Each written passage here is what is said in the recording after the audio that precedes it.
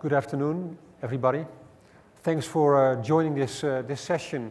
And we will talk about the business case for talent. My name is Nick van Dam. I'm Global Chief Learning Officer for McKinsey, and I'm also a client advisor. And I'm a faculty member of a program, a doctorate program at the University of Pennsylvania, a program for upcoming Chief Learning Officers. I'm based out of the Netherlands, and I'm leading all the learning and leadership development for McKinsey for our 25,000 people. And I'm also part of the executive, the people executive, where we talk about everything what we are doing in people and talent. What I like to do is, as a start, is to quickly go around the panel members and give them an opportunity to introduce themselves briefly and reflect on talent. That's the first question I have, maybe your own company or your clients, because if we talk about talent in organizations, things have changed over the last 5 to 10 years. So if you reflect on, first you introduce yourself and your company, what you do briefly, and then what is talent in your organization? How do you define talent? And I start with James. I'm a CEO of Zoomi. We're an artificial intelligence learning company. And the way I think about talent, at least in my organization, is addressing that skills gap through deep analytics to enable business outcomes. So keeping those two things separate, in my world anyway, isn't an option. And I don't think there's a ton of intrinsic value to training unless you're linking it to individual and business outcomes. Mm-hmm. Okay, thank you. I go to Jason. Good afternoon. My name is Jason Corsello with Cornerstone. I head up corporate development and strategy for the company. In terms of talent, I think we're going or in process of a fairly significant shift right now, whereas the last decade has been focused very much on the employer needs. And I think we've seen mixed success across organizations, and I would predict over the next 5 to 10 years, it's really going to be driven by the employees, what the employees want. We see that already today, whether it's in learning being self-directed or in performance being feedback-driven. So I think we're under a fairly significant shift, and I'm actually really excited about it. How do you look at talent in your organization? How do you define talent for people at Cornerstone? Sorry, good question. So Cornerstone's about 2,000 employees today, of which only about 60% are at headquarters. Most of the employees are littered throughout the world. So we think about talent very globally. We move talent around quite a bit, whether it's someone that started in the US that's now in New Zealand, or someone in Europe that's now in the US. So we look at it very internationally. Yeah. We have a strong push, being a learning company ourselves.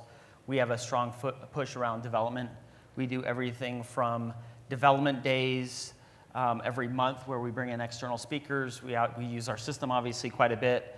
But what we're really focused on right now is driving new content to our customers and to our employees. Because we think that's the next interesting wave in terms of how you can train is leveraging modern types of content. Okay, thanks for Jason. We go to Kirsten.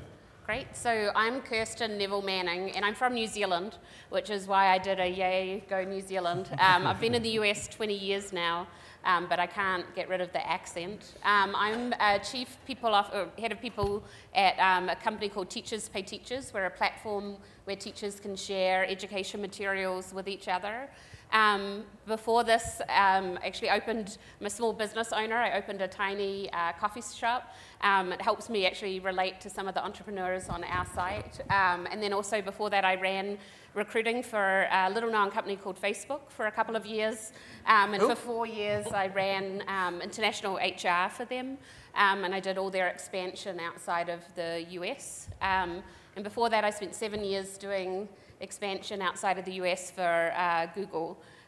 So that's where I've spent a lot of my time. And I would say actually for me, the evolution isn't necessarily just in recent times. I was fortunate at Google to be at the forefront, I think, of some of the changes that others are catching up with now, and that talent is not an HR strategy, it's a business strategy. And at TBT, we link it back to the business through many things that we do that we'll talk about, sort of some of the programs we have throughout this, but linking it to business OKRs, linking it to engagement, lots of different metrics we use to ensure our employees are meeting the business objectives and meeting their personal life objectives too. Mm-hmm. Okay, thank you. Yeah, go to Kris. Hi, I'm Kris Duggan, CEO, co-founder of a company called BetterWorks. We're based in Silicon Valley. We are a software platform for basically enabling continuous performance management, which is how companies think about moving from an annual cadence around goal setting and kind of the traditional process of managing performance to an ongoing, continuous one that's based on real-time feedback, manager check-ins, collaborative goal setting, and whatnot. And I would say we work with about 300 enterprise clients today. What's top of mind for them when it comes to talent is everybody knows about attracting and retaining talent, but really it's about the team that you have. How do you drive the collective productivity of that organization and drive the performance, develop the performance, and I think that's really what's top of mind for a lot of the leaders that I speak with. Okay, thank you.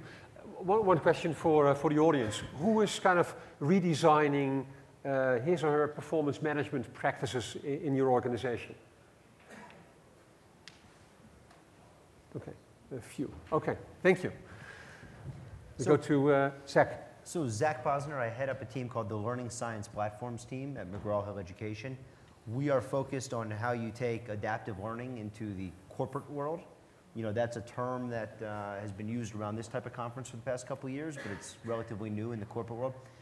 And when I think of talent, I think of the concept of a diversity of learners, and specifically the diversity of the background of the learners. And if you go, just 2 doors down, they're talking about how higher education is going to become unbundled.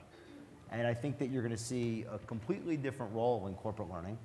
And I think that, it's all about how you take the current teams and get them skilled properly for the future jobs. And I think, internally, we've seen that shift at McGraw-Hill Education. Used to be a textbook publisher, and now we're a learning science company. And how do you help make, a transition with 4,500 employees to that new stage? So, and how do you define talent in your organization? So, I think that we are. When I think of, you're throwing me for a little. We're thinking of the folks that can help to get us towards the company that, we're moving towards that direction in the next couple of years. And for us, it's a completely different skill set than we've had historically. Okay. So. But are you looking at, are you talking about a small group of people in your organization, or is it like I'm talking about bigger group? 5,000 folks. Okay, all of you. Yeah, okay. So it's kind of a little bit what I try to hear it from you, and also if you reflect on it as well. I think over the last 10 years, what you've seen in many organizations is that initially when organizations started talking about talent management, it was all about a small group or a pool of people who have been identified as talented people, critical people for the organization. What you've seen over the last couple of years, and I think more moving forward, that more organizations are saying, do you know what, the people who we employ are basically talented, because what's the point of hiring people if we don't believe they are talented? Now, you can look at different talent pools in the organization, where you say there are a couple of people in very business critical roles we want to retain no matter what, and therefore we want to provide them with some more personalized talent management support, right? So may I ask you a question? Who looks at talent management as more inclusive, like everybody is part of talent in your organization, or talent management? Okay, thank you. Okay, so back to so we have talent. Back to the business case. There's a lot of technology available today, and even more tomorrow, where we can use data to measure, a lot of things in organizations. To some extent, it's new, but also a lot of things have been in place in the past. What do you think is really new and different today from, let's say, 5 years ago?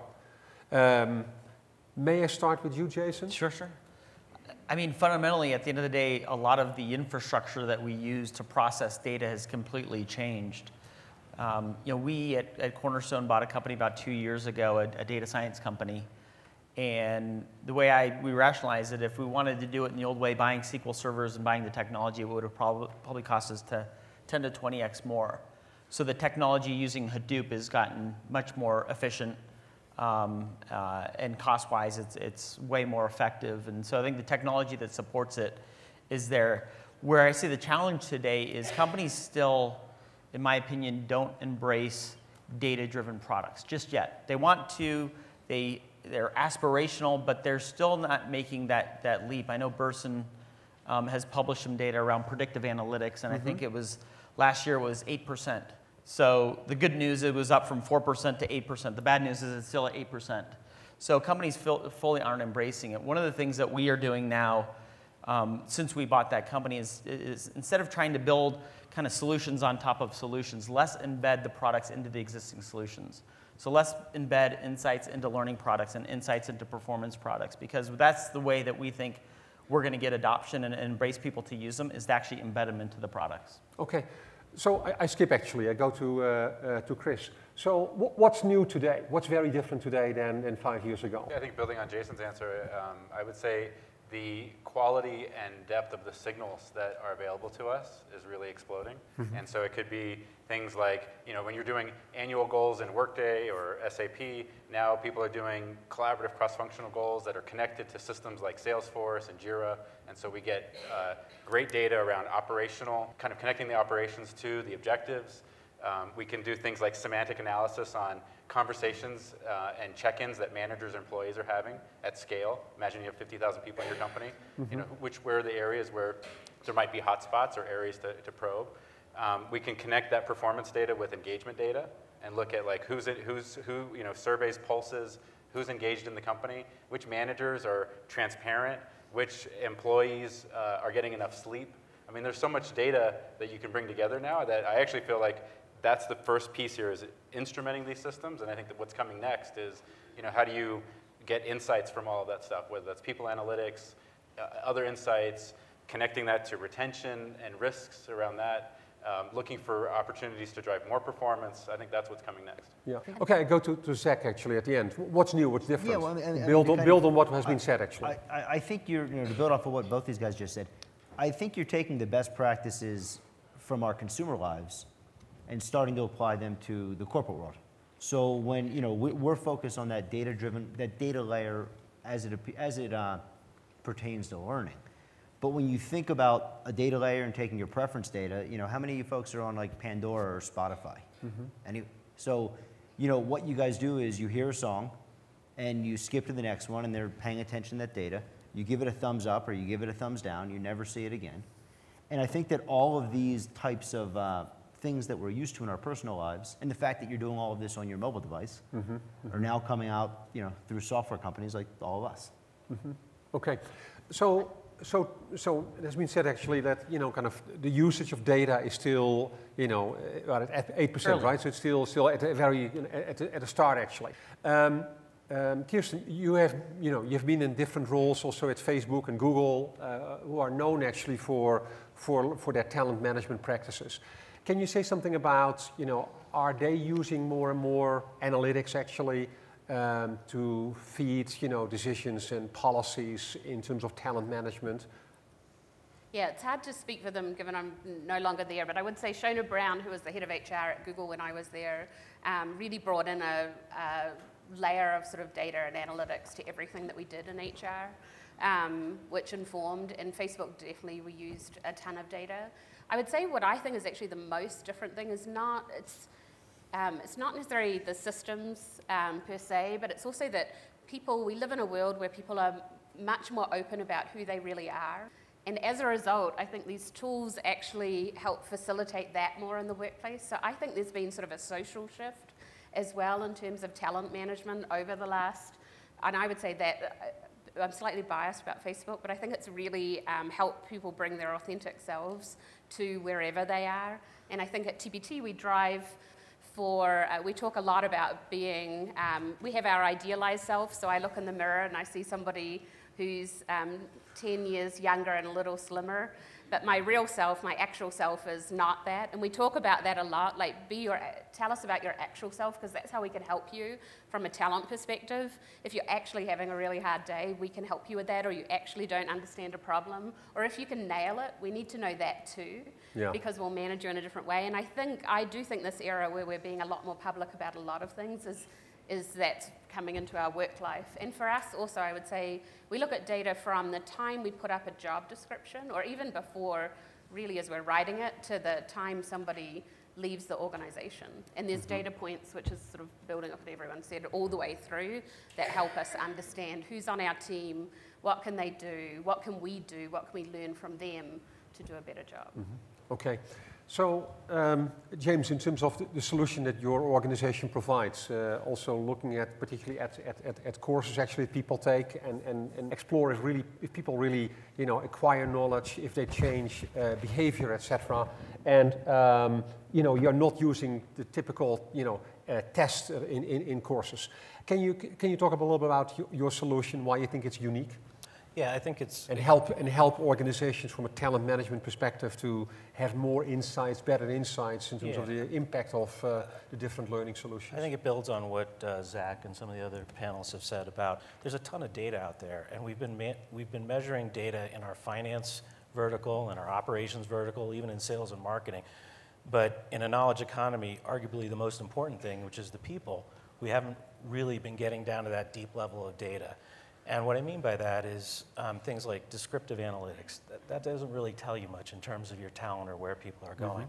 But if you can get to, similar to what Kristen was saying, if you can get down to what people's behaviors or preferences or cognitive preferences are, there's technology available through AI and other very rigorous methods, statistical methods, that you can see the patterns and start predicting things in a very statistically significant way.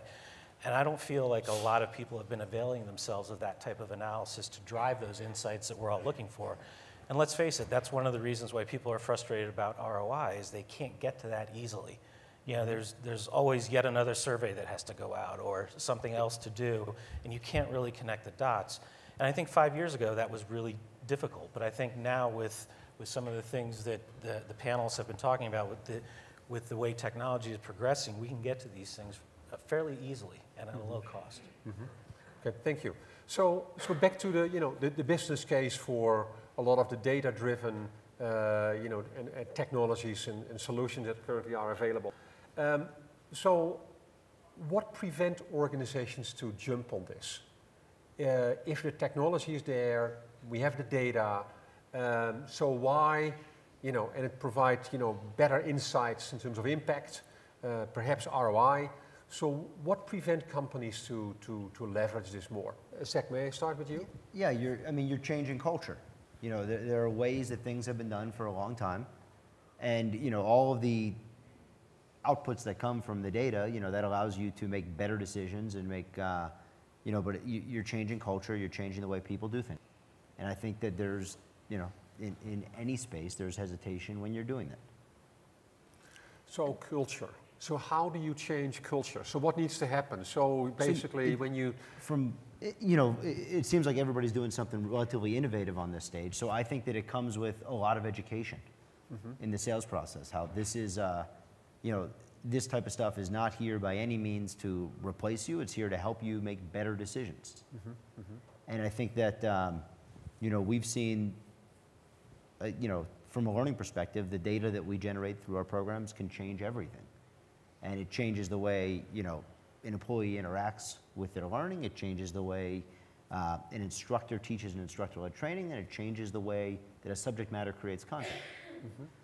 So it's, for us, we're changing workflows in organizations that have existed for a long time. These are the jobs that people have always known how to do, and we're something radically different. And one quick example is, all of our technology started because McGraw-Hill Education, we had these textbooks, and the revision cycle was basically every 3 years, a group of authors or subject matter experts would sit around and say, hey, what is it that needs to be updated here?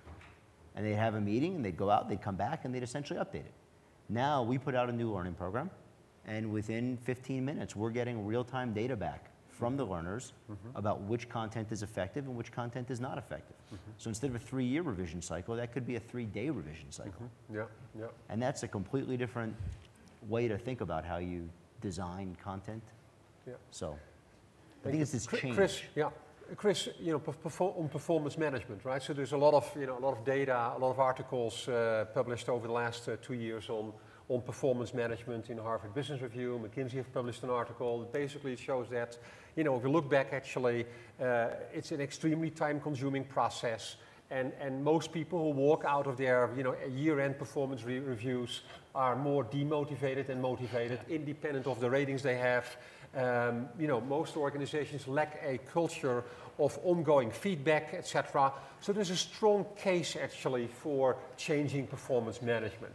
Now you are in that business actually, and if you talk with your clients actually, what are the reasons why they are saying, yeah, we are jumping on it, or what are the reasons they are not moving actually? Yeah, and I mean, I do agree with you that it is a lot of culture change, and you know, maybe the big point here is it's not about we want to become more data driven. I think the big point is, and what companies tell me is, we want to move more quickly. We need to get much more dynamic, much more competitive, much more adaptable, and we need to just change the pace of how we operate. And so, you know, we can't wait for an annual, you know, review. And we have to move to, you know, quick continuous feedback or ongoing learning and skill development because just the nature of our markets is changing. And so then that says, okay, well, how do we become more data driven? Can we use software to maybe do some of this stuff at scale? You're right that the average manager spends 17 hours doing end-of-year performance reviews per employee, so 200 hours per team. And when surveyed, you know, and everybody here is going to relate to this, 8% of people in the workplace believe that it's actually worth the effort. 92% of people that go through that process that you spend 200 hours per manager working on believe it was a waste of time. And so, you know, why not blow that up and come up with new innovative ways to kind of engage your workforce? And clearly, there's going to be people that are used to doing it the old-fashioned way, and then there's going to be change agents that are going to take the initiative to drive some new thinking in the company. And I think those are the people that are taking action. It's already happening. It's a movement, and it's moving forward. And it's just going to be the people that are really ready to kind of embrace that are going to kind of drive that. Yeah. Okay, thank you. Kirsten, you want to build on that? No, I just echo it. I think, yeah, at TBT we don't have actually because of my past companies, I didn't want performance appraisal system that was anything like 17 hours per person. And so we have a very quick, I think we have a team member in the audience, but we have much higher, I think it's in the 90s of people that actually found it useful, both on the employee and manager side. So we've definitely moved to that model. Of quick sort of real-time feedback and not grading on a tiny scale that I think drives people crazy. Why did I not get a 3.25 versus a 3.3? We've done away, we don't have any of that. Yeah. So. Okay, thank you. So back to culture, Jason. So it seems like culture is a big enabler for you know, using analytics, new technologies, etc. So what have you seen as a best practice in organizations? Who has figured this out, and what have organizations done to change their culture and be more aggressive and active in using all the new So I'm going to purposely not answer your question because I want to answer it a little bit differently, which is, you know, we all read about the Googles and the Facebooks, and everyone aspires to be Google, right? Oh, I love what, you know, Laszlo's been doing at Google, and we need to do exactly what he's doing. And the fact of the matter is every company is different. Every company has its own culture, its own DNA, its own pace of change, its own embracement of technology. And I don't think companies do enough of kind of looking in the mirror and really assessing that, truly assessing that. What is our culture? Where are we going? Where do we want to be in 3 years? And building a program to that. Too often we see, oh, you know, we see our competitors, you know, that went and bought a technology, so we better go buy the technology. You know, at McKinsey, I'm sure the way you guys recruit and train and develop your people are completely different from Deloitte, right? Because the workforces are completely different, right? Deloitte's changing their workforce, you know, every couple of years. They've got an amazing training program. If you've ever been to Texas, they've got this amazing campus in Texas. They got this cool bar. I enjoyed the bar part, but you know, they're constantly changing, but that fits to their model. It fits this, they built this training program where they can replace every 5 years and keep the cycle going. Where I would envision an Accenture or McKinsey is very different. So I guess what I'm trying to say is certainly culture is important, but you got to fully assess the corporation itself. Culture is one component of it, and really understand and build a program designed for you, not kind of try to model after the next guy. Okay. James, a little bit similar. Like if you look at your solution, a very unique solution actually, what hold people back of using it, and what are success stories actually? What are the type of organizations, cultures who say, yeah, we will start using more predictive analytics and I think it's mainly the people that are fed up with not being able to get to those answers of ROI and being able to assess their people, which are, again, supposedly the most important part of the organization, yet they don't measure them to a deep enough level. And I think, Zach had mentioned this as well before. Some of the obstacles are frankly, some people just not wanting to change, or they think that it's going to require extra work. If you go in with any solution and it requires somebody to hire a fleet of data scientists or a whole bunch of new people, nobody's going to want to do that until it's proven that you can actually get to ROI. And so, I guess what we're seeing is people are finally, and this wasn't the case 3 or 4 years ago, but people are finally just saying, look, I have the data, I can't get any insights out of it. Stop giving me more data. Let's go get some insights, and then we'll get more data. Okay, thank you. If I go back to overall people development and talent development, over the last 2 years, a number of research reports have been published from Oxford University, the World Economic Forum, and also by McKinsey on the impact of automation and robotization on jobs. And if you look at the different reports and you syndicate actually the research, basically it shows that, it tells us the story that over the next 5 to 10 years, somewhere between 20 and 40 to 50% of jobs will be automated or robotized globally. That's one data point. Another one is that over the next 5 to 10 years, there will be many new roles created that don't exist today. I led a panel a couple of months ago with a number of CHROs and asked them the question, do you know what kind of competencies are needed over the next 3, 4, 5 years? And the answer was they have no idea. So now my question to you is, one of the challenges I've seen in many organizations is to figure out what kind of skills people have, what kind of competencies, also kind of, what they need in the future, and what the big gaps are. So how can technology help? Because also I've seen a lot of organizations telling us that, technology cannot necessarily close that, cannot help to figure that out and help to close that gap. But who like to react to that? The big challenge that organizations have in on the one hand, retraining, upskilling existing workforce, but also figuring out, okay, what kind of skills do they need, how to recruit for the new jobs they will create over the next 5 years. Who would like to, Zach, would you like to? I mean, I think in general you hear this term that's popping up, the modern learner. And the modern learner is always learning. And it's something that, my wife's a kindergarten teacher. She's teaching kids that are going to retire in 2080 or 90 or whatever the number is. So, the profile of the person, you always have to be learning. And I think this concept of the unbundling of education as we think of it now, where everything becomes more micro-learning oriented. Because that allows you to easily map towards the skills that you guys can see coming. And then the question is just how do you quickly get folks there? And I think that, there's a lot more talk about the Corsellos, the Lindas. All of these things are kind of popping up because there's all of these new skills that are being defined, and how can you quickly get there? Opposed to, a 4-year degree and things along these lines that just, by the time you're finished with it, it could be outdated in theory. So I think it has to do with breaking things down into their pieces and having a laser-like focus to kind of get there. Mm-hmm. Okay. Who else would like to build on that? Well, I guess I'll go ahead. I mean, I love the way Zach describes it. I think the big thing that companies can be doing is teaching their employees actually how to learn and continue to learn. I have 3 young children, and that's where I spend a lot of my time is figuring out, they're learning all the time. How can I teach them to embed that in when they wake up, when they go to school, when they go to baseball practice, all those types of things. Where I struggle with this, I saw Peter Capelli this morning, and he was fantastic, but he talks about, all this talk about the gig economy and, upskilling and all these things, but really at the end of the day, only 0.5% of the workforce is actually considered the gig economy.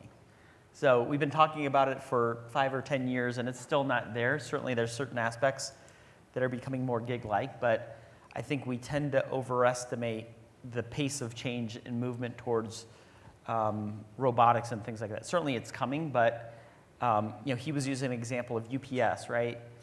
Everyone's worried. Transportation somehow has become the example of robots taking over the world. The fact of the matter is, my wife, good or bad, buys a lot of stuff from Amazon. So the UPS driver comes to our house a lot. Certainly you can program the truck to get there, but the UPS driver still has to get out of the car, he has to walk to the door, he's got to figure out a place to put the box. And a lot of those things, I don't think UPS is going to invest into some robotics that flings that box carefully onto the porch, so they eliminate the whole process. So I guess what I'm trying to say is certainly some aspects of robots taking jobs is happening, but at the same time, I still think that people are going to need to learn. I don't think we should be overly dependent on thinking that people are going to upskill. I don't think we're going to be able to take the guy that's been sitting on a manufacturing line for 10 years and think that he's going to go figure out how to program, or use Ruby on Rails to build a program. Mm-hmm. But can we teach people to figure out ways to continue to learn and go to the next job, to the next job, to the next job? Possibly. I'm not sure if I answered the question, but I think that there's a lot going on. It's hard to decipher. I don't think that learning and development is going to be eliminated, or jobs as we know them today are going to be eliminated. I think they're morphing more than anything. Okay, thank you. Back to measurement, and particularly ROI. Who's using ROI, actually, ROI in terms of talent management? Who's measuring and get ROI metrics? Okay, a few. So let me go around. So can we do ROI? Can we really calculate ROI on talent management practices? Pure return on investment. Who would like to start? Would you like to?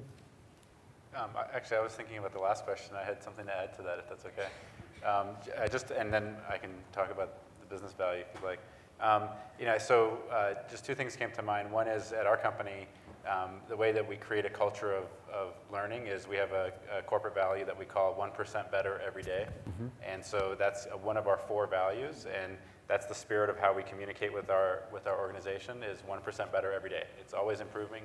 It's not necessarily for the formal learning process. I think learning and development is part of that. But if people are in that mindset of the growth mindset, or just aspire to be better, and that's part of how you communicate within the organization, it feels like that's going to drive some of that. And the other thing that actually really struck a chord with me recently is I was speaking with Donna Morris. She's the CHRO at Adobe, and speaking to the cultural change that you were talking about, the way that they drive buy-in at the employee level is it's not just, they're not using words like assessment and reviewing people. It's actually about saying the employee is empowered now to take ownership of their career, and the way that they engage their workforce is about you have to take ownership if you want to grow.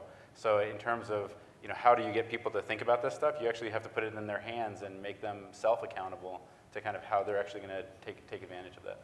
Mm-hmm. Thank you. Who would else like to build on that? ROI.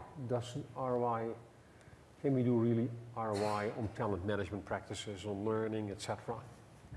So yeah, I mean, I think there's a clear case that we're seeing in learning where, I think the trends that all of us are seeing, and the way the data gets applied is, right now we live in this summative world where for learning there may be a test at the end of the learning in some capacity. For performance appraisals, it may be once a year. And the shift that you see when you start to use data is you move it more towards like a formative world.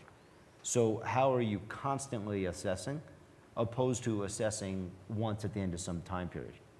And when you're constantly assessing, you can make better decisions in a real-time basis.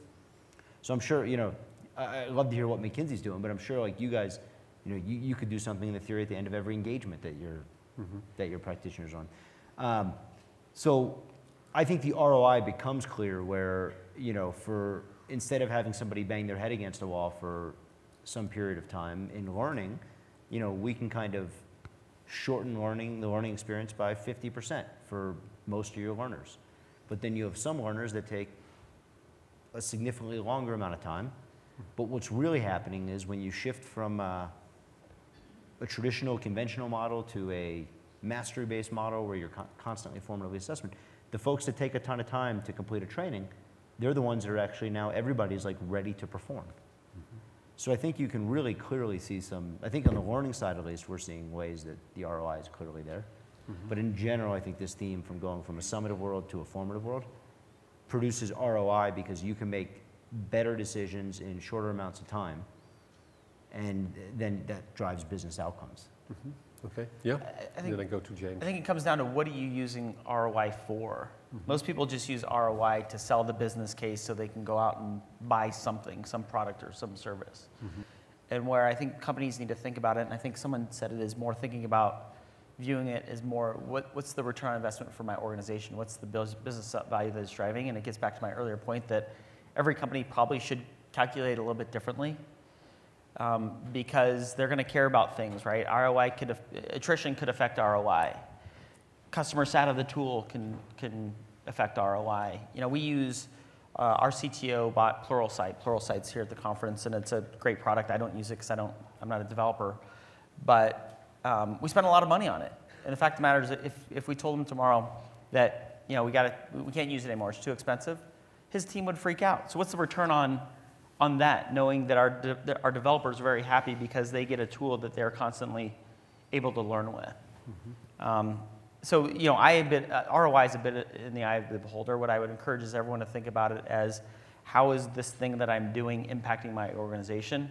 And it should be broader than just spending on technology. It should be broader than just thinking about it from a single dimension. It should be multidimensional. Learning and development, you should think about the impact of recruiting, the impact of managing performance, the impact of engagement, things like that. Okay. Kirsten, any? I don't really have anything to add. Okay. Okay. I know from a learning perspective, you probably you mentioned already a couple of times ROI, James. So what's your? Yeah, I just think it's being able to break whatever content you're assessing down to an atomic level, so that you can then link it to the business outcomes you're seeing, whether it's operational metrics or financial metrics, because then you can make those correlations. And so to your point about somebody saying, oh, well, I'm just happy with this, that's not good enough for the CFO or the CEO oftentimes. And unfortunately, that's why programs get cut, good programs, because people aren't able to get down to an appropriate enough level to say, this is driving this outcome. But I think the technology exists to do that now. Okay. From a McKinsey perspective, we are measuring everything. We are extremely fact-driven. And I never got a question to come up with any ROI calculations for any investment that we are making in people. Basically, we have regular sessions with the board on everything what we are doing in people. At McKinsey, we are investing about $600 million in both knowledge management and learning, and we are never using any ROI calculation. We know that the investments is also part of our culture. Of course, we are a people culture. Investment in people is basically our investment in ROI, and we know that it will pay off. Now, some of you might be familiar with the organization health index that we have developed and that we run in a number of, we've run already in thousands of organizations, where you basically, people answer every day a question. So instead of having these questionnaires where people are spending 15, 20 minutes, basically there's one question a day. And that will provide amazing data and insights on a number of different dimensions in an organization, which are predictors how an organization will perform over the next 2 or 3 years. And one dimension is the quality of leadership. Another dimension is the capabilities, the people capabilities in the organization. And you can find articles on the internet if you search on McKinsey and the organization health index. So if we look ahead, actually, in 5 years from now, and we are sitting here again and we talk about talent management and the business case for talent management, what will be different? What has shifted, or what will shift over the next 5 years?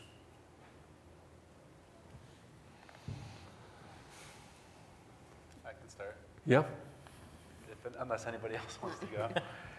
So I guess what I would say is I think even more convergence. So I think we saw all of these areas within the HR stack were fairly traditional, fairly legacy over the last 5 years, and I think there's some really interesting innovations happening. Data, insights, analytics, instrumentation, connecting with daily systems, modernization, focusing on the experience, making them delightful, mobility, that's all happening now. So, I guess if you fast forward a few years, and actually one of my takeaways from the panel today is I just think there's going to be even more convergence. So performance and the learning should work together. So if I'm in my performance system, why isn't it suggesting things that I should actually go and learn? Mm-hmm. Or why isn't it connecting me with a real-time coach if I feel like that's actually going to help me drive more performance? Or if I'm a manager that's having a challenge with an employee, how can I uncover some ways to remove those roadblocks? Or if an employee is not feeling motivated at work, can it actually make some connections for you to figure out how to solve that problem? So I think the convergence of these things into a seamless experience to me seems like that's an inevitability. It could be pretty interesting. Okay, thank you. Yeah, I'll add to it. Yeah. Sorry. No, go ahead. I hope in the next 5 years everything becomes much more personalized. So back to my earlier statement that it's becoming much more employee-driven versus employer-driven. Personalized is some of the things that Kris mentioned, which is I want to be able to, when I log on to my learning management system, to be able to, the system to tell me what courses I should be taking based on my skills, my interests, my background, courses I've recently taken, where I want to go in my career, and it just puts that content front and center. We're working on a lot of stuff to get you there, but it's really personalizing not just that experience, but tying it all in together with where should I be going in my career at the company? What paths, what options do I have available? And it's not, the HR administrator, in a lot of cases, it's not even your manager that's putting that in. It's the systems that's basically telling you as a user where I can go in my career. Now, right now, it's deathly, HR departments are deathly afraid of this right now because they, to some extent, lose control. And this is the big shift that we need to make is, eliminate all these barriers because these are things that you have to be doing to your employees or they're going to leave. And the smart companies are getting it, and the smart companies are putting these things in place, but this is happening. It's going to happen. People, systems are going to tell you, tell your best employee where they can go in their career. And the fact of the matter is, they're probably going to call up that manager and know, hey, I want to go work for that person. So how can you, as an organization, as a culture, embrace these types of things? And it's happening, it's converging, across learning, performance, managing succession, all of those types of things. Mm-hmm. Thank you. Yeah? Yeah, I agree. I think it will be more personalized. I think it will be more real time, or I hope it will, because I think that's actually where you can lose out on really real growth, is if it's not real time, if it's sort of after something happened a lot later, it's hard to link it back.